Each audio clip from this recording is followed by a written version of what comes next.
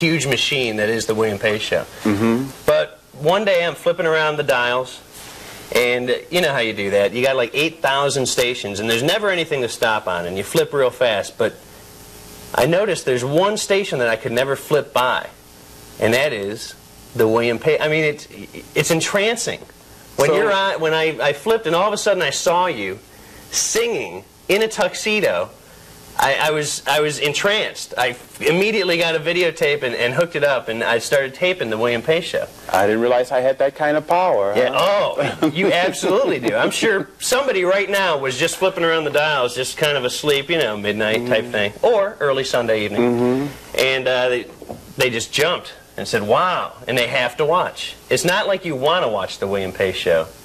You have to. There's some kind of a mind thing that you have going on with the audience, I think. But well, so we stopped on the William Pace Show, and I saw you singing, and it was.